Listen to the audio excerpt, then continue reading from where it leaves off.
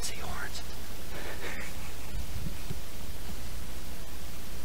You see? No, it's going that way.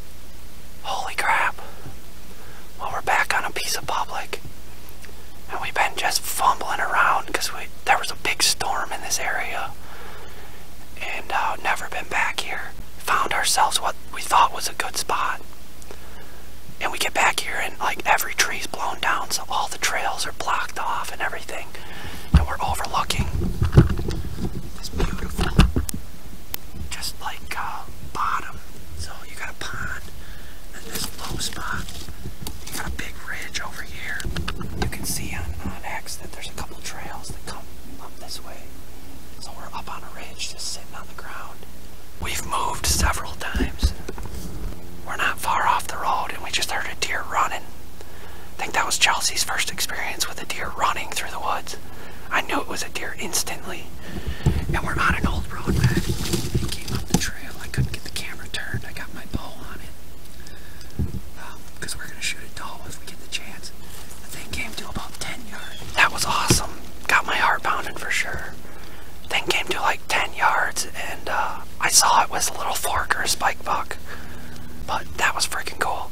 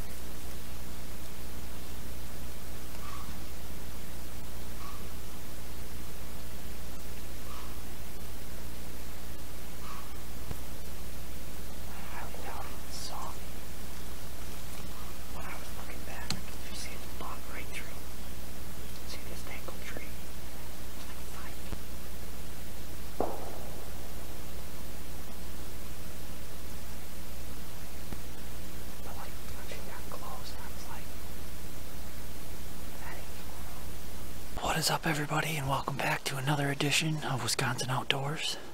We are bow hunting. It's the last Saturday before gun season. I got a really good feeling about tonight for some reason. I'm sitting in a stand that I haven't sat all year. It's cold, it's snowing. The one thing I'm noticing, we're up on a ridge and the wind is kind of swirling already, so hopefully it doesn't do that. But we got a food plot, or what's left of one, right over here. Right over here we got a water hole. I'm kind of just out to shoot some meat today, so if something gives me a good shot opportunity, we're gonna take it.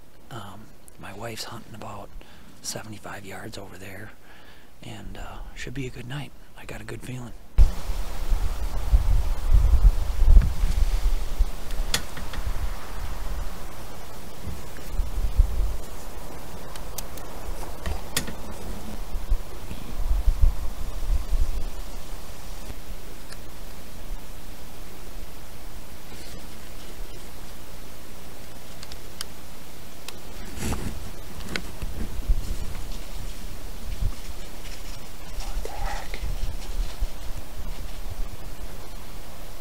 What the heck was that? I just heard a grunt. Oh, man.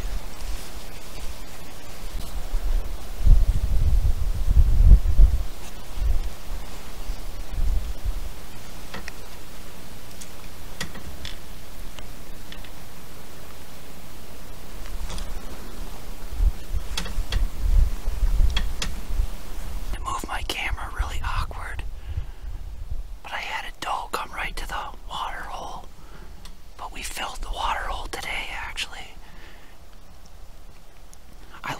windsock on my mic and it fell to the bottom of the stand, so if there's wind noise, I'm sorry. She was like 2 steps from my shooting lane and I was all ready with the camera. And she just bounded off, but I thought I heard a grunt. So I don't know if something's maybe pushing her.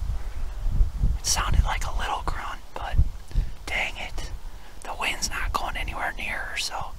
But she spooked off. It was a nice doe, not a huge doe, but a nice one. There's the buck. There was a buck. I heard it. I heard the grunt.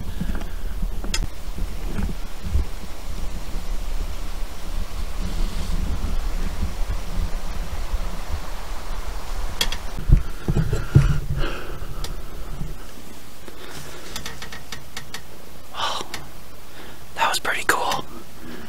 They did what I wanted, but that little buck coming behind that doe spooked her. Now the buck's back after her over there. I can see him moving through the woods. Maybe she'll come back. I don't have a buck tag, so I'm going for any antlerless deer other than a nubbie. But that was a nice doe. 2 more shots, she would have been down, but it's cool to get that on film.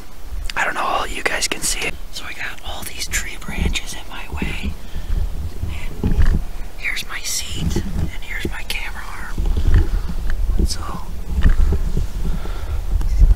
yeah. It's awkward to get over there with the camera. But I was ready for that doe. She just had to walk a couple more steps.